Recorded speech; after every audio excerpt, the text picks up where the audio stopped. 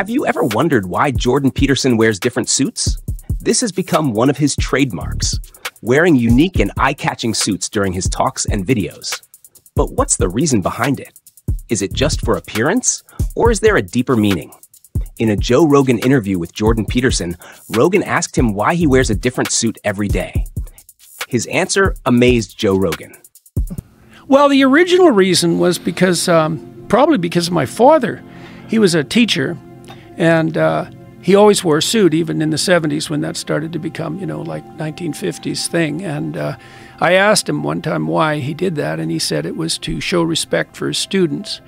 More than just a habit he picked up from his late father, Jordan Peterson dresses not to impress, but to express his authority during his teaching days and speaking events.